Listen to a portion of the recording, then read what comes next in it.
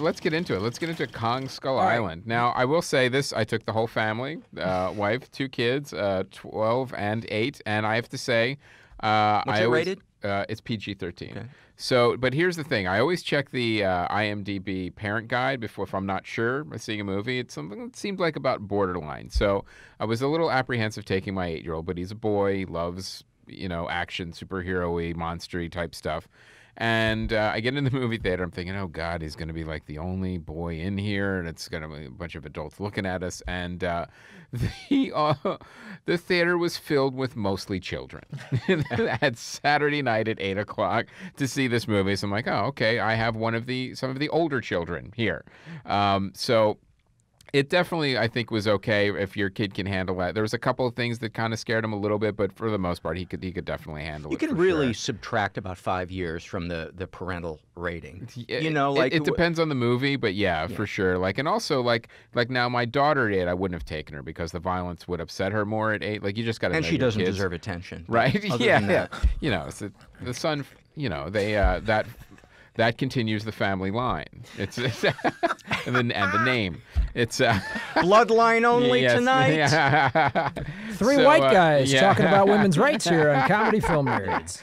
So it was a good time had by all. The entire family, we all loved the movie. It really was a cross between Jurassic World and like Apocalypse Now, even to the point where some of the shots were the same from like Apocalypse Now, like with the helicopters and then the sun. You could tell. Did the smoke swirl like it did? It was all these like little nods to Apocalypse Now. It was so good. Did a guy say, "Kong, don't surf"? There was. They should have, but it was that kind of thing. It was such a genius thing, like all the 70s music, and it was all there. And so there was some winking in the style. More than one wink for sure. And what I loved about it too was like it was such an odd thing to put together, but it worked. It was like if you're gonna do a Kong Skull Island movie, why wouldn't you make it like Apocalypse Now? Of course, that makes perfect sense. And it was a big, fun, dumb popcorn movie. It wasn't. It's not going to win any awards, but it was fun. The movie poster is like an Apocalypse Now. Yes, yeah. You see it like it's the helicopters. The big sun. The big sun. Yeah, and just happens to have Kong. And Kong, when he punches the mirror. Yes. His hand bleeds. So does Kong say the horror? Yeah, the horror. So it was really, I mean, we're getting like a summer season now in March, which is really fun. But I have to say, this is the kind of movie where if you want a big summer dumb blockbuster popcorn movie, this is the way you make it correctly. It's got, fun characters. It's got fun, good special effects, good action, crazy monsters. And the only thing, the one criticism I had with it too is, the movie tries to set up a little bit of more characters and character arcs with like John Goodman's character. Like there's like a conspiracy, like what's really going on, who knows what. But all that kind of gets thrown away about halfway through, and now we're just monster fighting. But you don't mind it too much. Does fat John Goodman fight skinny John Goodman? Yeah. Through a mirror, and then his hand starts to bleed. And then you hear Doors music. I will say, skinny John Goodman, way more serious than fat John Goodman because, he amazing actor. Yeah. Is he sort of like the Charles Grodin character from the '78 King Kong movie with Jeff Bridges and Jessica Lange? That's sort of the oil guy, the corporate oil guy. No, he's more of that guy like, well, he really needs to get to this island. He has a secret. What is it? It's like that kind of like mystery kind of thing. I mean, it gets a little. Paul Reiser and Aliens? It kind of like it's got that weird thing of like. There was definitely some studio noting where, like, you're setting up all these things, and then some of them don't quite pay off. But like, wait, why is everyone going to the island again? Like, there's already a mission, and then you guys are tagging on to the mission, and then you're part of the corporation, but you're not funding the mission. Like, you need help from the center. Like, there was like a lot of these weird. This seems a little more intricate than it needs to be to get to the island. I thought when they had the person that wrote the screenplay come into frame and explain what was happening, I thought that was really just really a little poor. too much exposition for you. Just poorly executed. Yeah. Guy just comes in with a clipboard. Yeah. All right, everybody. Yeah, here's what's we going couldn't on. make this work, so we just decided basically I would come out. We had 3 act ones. We took a piece of each one, and we put it here just to get us to the island. Now, let me ask you this. The director, Jordan Voight Roberts, it was his second feature. The only other feature he's directed is Kings of Summer. That came out in 2013. He's done a bunch of TV. How did you think he handled? I thought he did really well, and this is not an easy movie to direct because you have not only a lot of actors, there's a lot of moving parts. You've got a ton of special effects. You've got locations shooting, and I can't imagine some executive saw this project and went, "Get me the Kings of Summer director." I would love to hear how he went from Kings of Summer to this movie. Not available. The guy that did Lambada. Yes. He's not available. 500 Days of Summer. Yes, Find me a guy that's done a that movie. knows the summer. Because that island's going to be hot. Yeah. So it's a weird choice, but I will say it worked. It's not like he ruined anything. I mean, it was a fun popcorny movie from start to finish. And how was Brie Larson? So she's like really, after winning the Oscar last year for Room, she's really... This was a paycheck movie for her. It was she's the photographer. And pretty much like, okay, well, you're going to run around and take pictures, and that's it. This is where, like I said, like there was a lot of character kind of set up a little bit in the beginning, but then all that got kind of thrown away from about midpoint to, monster fighting and running and eating. Monster eating. Either other monsters or people or whatever. Just they would stop and eat. Yes, They would yes. stop and, like, make a meal. Like, there's the great fight with the, Apocalypse Now helicopters versus King Kong is just a great scene, great set piece. It's just so much fun. Well, that stuff from the trailer, that's the thing why I'm excited to see it, is the trailer was like, wow, this looks like a blast in terms of just crazy. So is it sort of like maybe that last Jurassic Park movie with Chris Pratt? Where you Jurassic kind of went, World. Story schmory. Let's just get to Let's just get to the dinosaurs. Yes. Let me see better CGI and a head come off. Yeah. Yeah. It's it really followed that formula. The only difference is, like I said, it really made the attempt in the beginning to kind of set up these characters and what else is going on, and maybe some larger themes of like, wait, there's tunnels under the earth, and Kong is really protecting the island. All that's in the trailer. These aren't spoilers, but then it's like I said, not a lot of that pays off, but you don't care because you're having fun and you're watching giant monsters fight. What movie do you think reached, CGI has really kind of achieved reality or close enough to reality? I'll tell you, I think it was probably Jungle Book, that just came out where, all those animals looked really real. The backgrounds looked real. And you had an actual live action character, but it was seamless the way, like, they're literally on a green screen most of the time. Really? Running around with like mocap people. I think. And I hear it's a good movie aside from it is visual effects. I mean, the latest Planet of the Apes movies are like that now too, where better than the 70s. Those than the ape masks. The ape masks that they wore as the Planet of the Apes movies started to do the only sequels that got lower budgets as they progressed. Right. Yeah. The 70s movies. Until they went shopping. Yeah. What movie do you? And I'm sorry if I'm bogging down the proceedings, but no. What movie do you feel like made the biggest leap forward in special effects? Do you think it would be Jurassic Park or Star Wars? Oh, in terms of historically? Historically, that's a great question. I think there's for people our age, because you could go back to sure. I think they were both kind of Snow White. I think they were both kind of groundbreaking, like with Star Wars for its time for sure.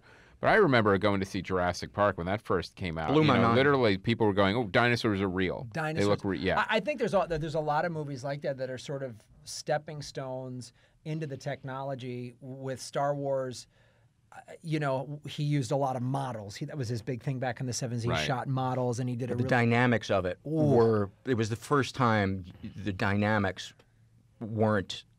Right. Fucked. And sometimes, go ahead. Well, I was going to say, like, he did several things. Like, he had cameras going through the models to get you that sense of motion. And then he was the first one to start developing all of the computer generation. And then, like as you guys were saying, I think Jurassic Park then took it to... There's a bunch of movies that took it to the next level. And that was a mix of, like, Stan Winston's creature effects and computer-generated effects. I remember, too, then Terminator 2...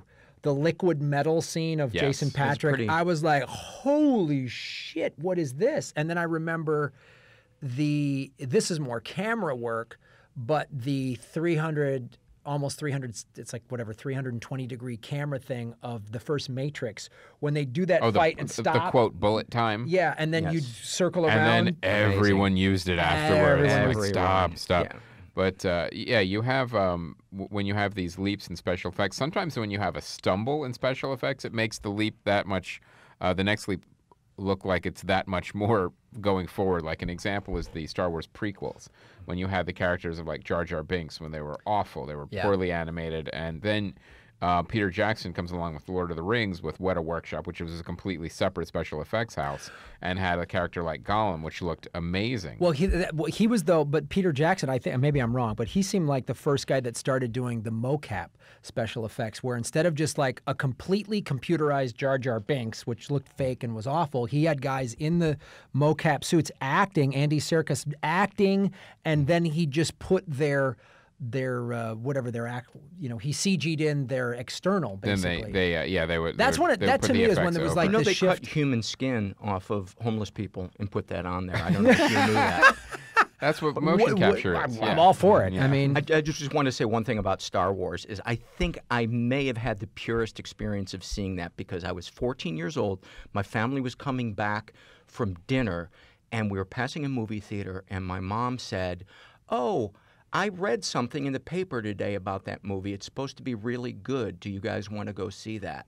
And so we went and saw it and had no idea what it was about, hadn't heard anything about it, and our minds were fucking blown. Right. I had a similar, like, we had heard some buzz, and my dad went and got tickets, and we went out to this mall, and there was a big line, and there was a lot of excitement. We were just like, oh, I don't know, some kind of space thing. Yeah, I wasn't that sure how, what. I was the same thing. I was like, oh, okay, well, it's a bunch of family and cousins. We're all going to go. I'm like, oh, yeah, sounds great. We're all going to go. And I didn't know that much about it either. And it was like, okay, this is like kind of like our cinematic awakening. That's when a love of movies really started for me. Anyway, sorry about the tangent. Yes, no, that's a great tangent. This is my time to geek out on But Kong movies. Skull Island, I got to tell you, it's a fun summer movie that you're getting in March. Now, don't overthink it.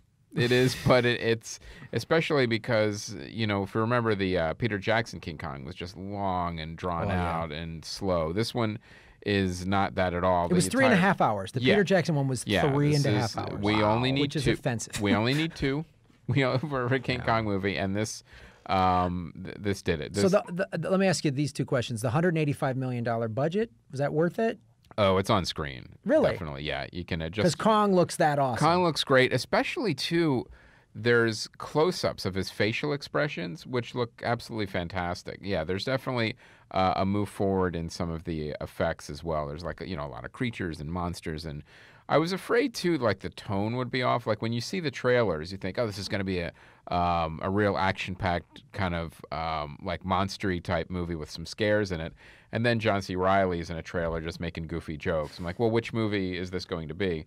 And the movie rightfully was right in the middle. It was, it was big, dumb, fun action with some quippy lines, and it was, summer popcorn. Well, because we've just done you talked about Logan last week, and we just did a Logan. Yes. Logan spoiler up is dropping, which I saw. Logan we talked about was really smart. It had a $97 million budget. It had cool action, but it wasn't all about, like a lot of X-Men movies, it wasn't all about the CG. It was a character-driven. It's a character-driven thing. Story. So it's obviously, Logan sounds like it's way more of a smarter, it's still a fun, entertaining movie, but they're very different movies. And it's a hard R, isn't it, Logan? Logan is a hard R, for sure. Yeah. Did not bring the kids to that one. No. And my 12-year-old daughter is bugging me to go see it because she loves superhero movies, and I just said no, it's not violent. It's not hard R movies are good if you want a divorce but are afraid to ask for one. Yeah. Just bring the kids on the way back, mention you took them. Yeah, as they come back to the house shaking with their eyes wide. So but it's so weird. I just feel like we're getting the summer in March now, and Beauty and the Beast is this coming weekend.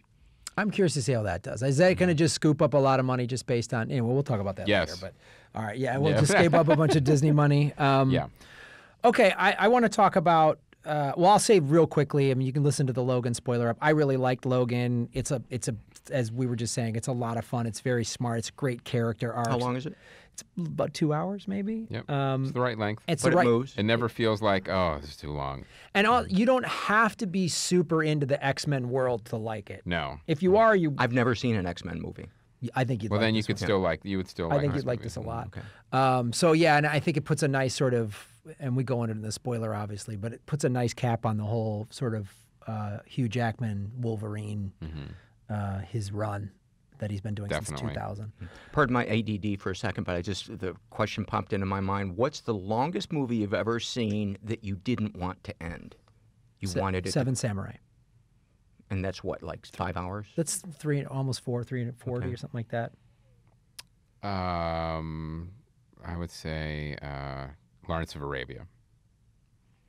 David Rabe, just Peter. Wait, Oh. who directed that? Lawrence of Arabia? Yeah, David. David Lean. David David Lean. Lean. Yes. Sorry, wrong name. What was one of the Daves? Close, yeah. So, all right, so let's talk about another movie you saw, Sing Street.